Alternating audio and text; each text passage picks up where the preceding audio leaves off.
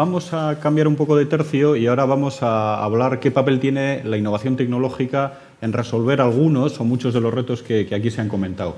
Para ello vamos a dar entrada a SINTEF y lo vamos a dar entrada mediante un vídeo, ¿no? Nos va a hablar Olav Tande, que es investigador jefe en SINTEF, y en particular él es el director del programa NOWITECH, que mueve 40 millones de euros en investigación en eólica marina en Noruega, y pertenece a los steering committee de diversas organizaciones europeas en este campo, ¿no?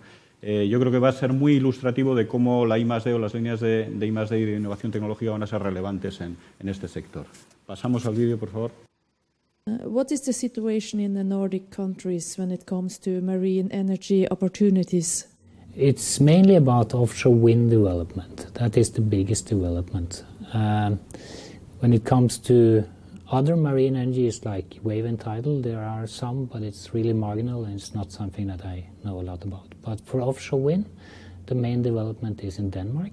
They have a lot of offshore wind farms. Sweden also have some. And then Norway has the first floating wind turbine in the world. It was Hywind. It was built in 2009 by Statoil, and they are now taking it further to a floating offshore wind farm in Scotland, 30 megawatts, 6 turbines, and 5 turbines, and it really demonstrates how you can cut costs and develop this technology. Could you tell us something about the evolution from oil and gas industry to offshore wind energy industry? Yeah, I think Statoil is certainly a good example here. They have developed Hywind, they take it further with Hywind Scotland, and they use their experience then from floating oil and gas.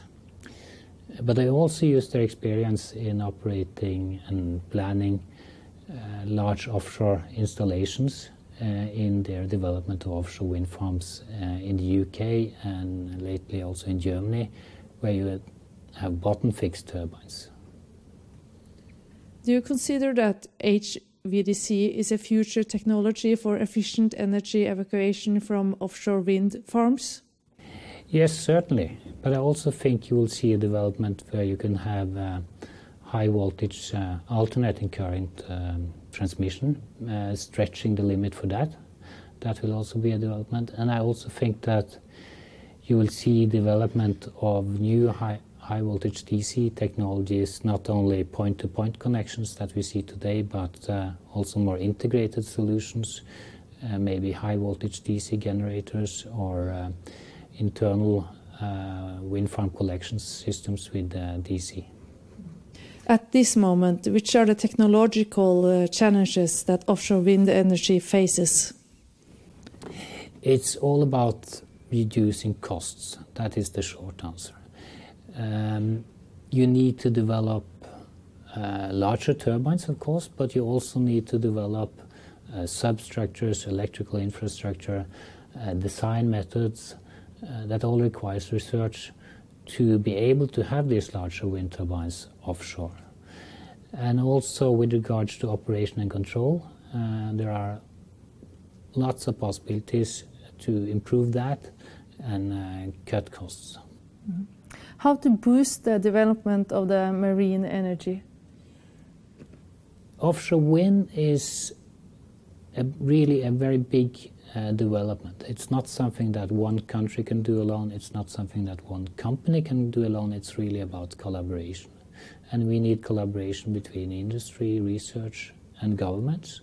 And we need collaboration between countries. And I think we need collaboration on the European level, using the European Energy Research Alliance, for example, within research, but also the MEDICI collaboration is a good example, and certainly the SINTEF TECNALIA collaboration is also something that I have great expectations for, and I think we can share infrastructure and resources to really make great impact.